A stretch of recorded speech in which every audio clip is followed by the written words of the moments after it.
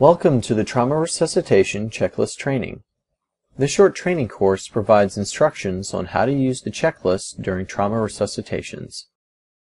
This checklist is meant to be a tool to benefit the entire trauma team by improving communication, improving situational awareness, and reducing team errors.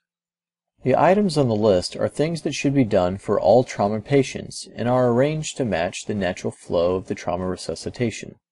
The checklist should remind you of the things that are often missed during the resuscitation. It should help reinforce what you already do when leading a resuscitation rather than feel like an additional task. Please use this checklist during every resuscitation, regardless of activation level. It will be included in the charge nurse's packet of forms and printed on yellow paper.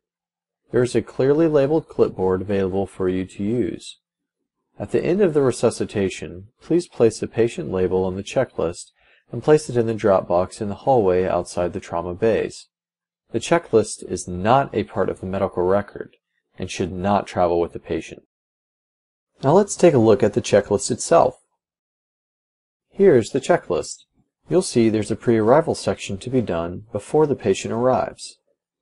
Then there's a primary survey section, a secondary survey section, and a departure plan section that should be completed before the patient leaves the room. We would like to point out a few important features of the checklist. If you arrive after the resuscitation is underway, locate the checklist and pick up wherever the team is in the evaluation. After the initial exam is over, you should go back and confirm that all items from both the primary and secondary survey sections have been completed. You do not need to go back to the pre-arrival section if the patient is already in the room. There are action items throughout the checklist that team members other than the junior resident should carry out. You should communicate directly with the person responsible for performing these tasks, rather than speaking to the room at large. Please do not check the box for the action item until the task has been completed. You may need to prompt someone to begin a task, and then later go back to check the box once the task is completed. There is a box for the vital signs at the bottom of the primary survey section.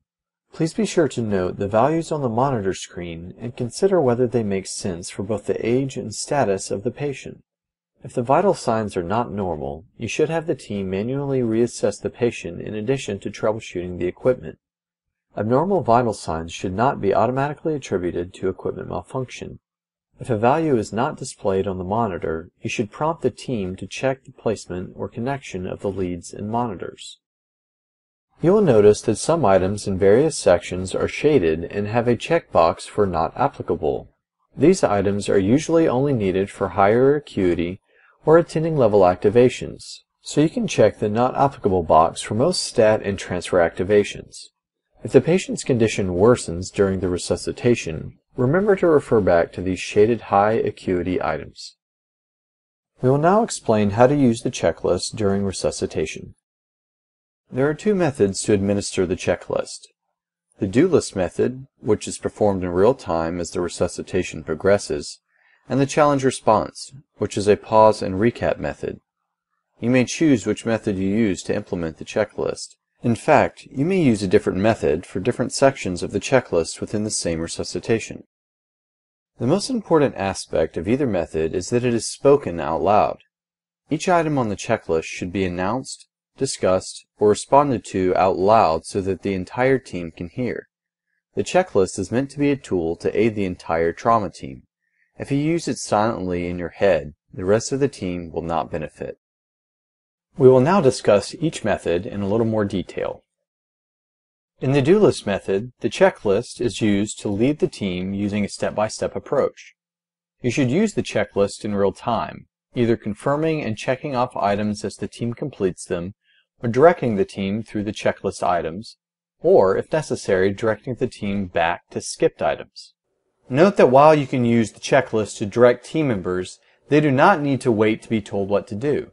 For each section of the checklist, it is important that every item in the section be completed and checked off before the team moves to the next section. Here's an example of a team using the do list method on the pre-arrival section of the checklist. This team is using an earlier version of the checklist. Some of the items in the pre-arrival section have changed, but the method remains the same. Team leader of emergency medicine, not trauma. And nurse right. Carrie, surgery resident, physician right. Respiratory Lawrence. Andrew, ICU physician, airway. Emily, medication nurse. Carrie, nurse lab. Carlos, charge. Hey, breath look please. Good. So we have a 5-year-old motor vehicle crash with loss of consciousness. It's a trauma status ending. I'm not sure why.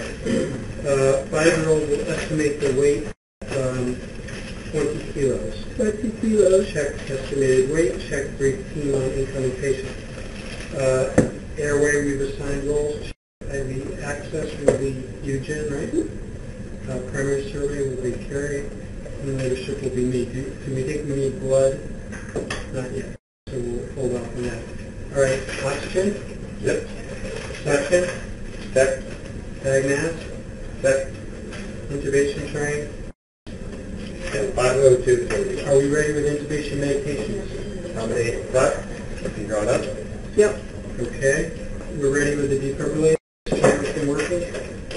Good. And we have CPR board ready if we need it, right? CPR board is here ready. Okay. Pre-arrival plan is set. We're ready for the survey when the patient arrives. Okay. Note that this team missed the item for trauma shears. In the challenge response method, the team should conduct the resuscitation as they normally would, at their own pace and from memory. At the end of each major section of the checklist, you should call for a pause point, at which time the entire team should stop. You should then use the checklist to verbally confirm that all items in the section have been performed. You should call out each item in order and wait for someone on the team to respond that the item was completed. The response is simply a confirmation like check or confirmed that the item was completed, and not a summary of the status or findings for that item.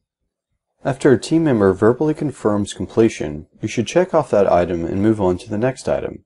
Again, it is important that every item in a section be completed and checked off before the team moves on to the next section. Here's an example of a team using the challenge response method on the secondary survey section of the checklist. The resident has already completed the secondary survey exam, and the team leader will now call for the pause point. Okay, so let's review the secondary survey on checklist. We have head done. Check. No. Okay.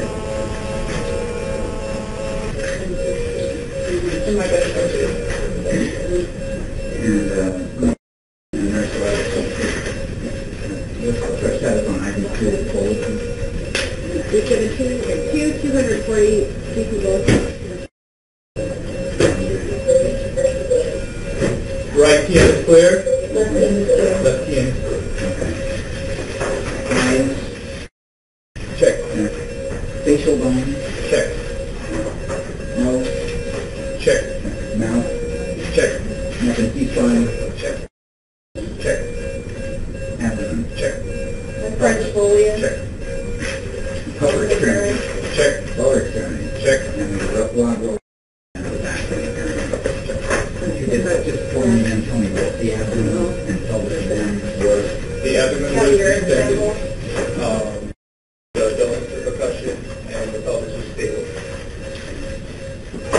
Uh, Okay. Again, you may choose which method you use to implement the checklist in a trauma resuscitation. You may even use a different method for different sections of the checklist within the same resuscitation. When choosing a method, you might find that the experience level of your team affects which method you choose. For example, with a less experienced team, the do list method done in real time may be better than the challenge response method in which you pause and recap. In some cases, you might find that the circumstances of the trauma resuscitation make one method preferable over the other. You might also find that one method is better suited for certain sections of the checklist, or you may find that you have a personal preference. Whichever method you use, it is important to remember to state the items on the checklist out loud. If you have any questions or would like more information, please contact Dr. Bird or Jen Fritzine.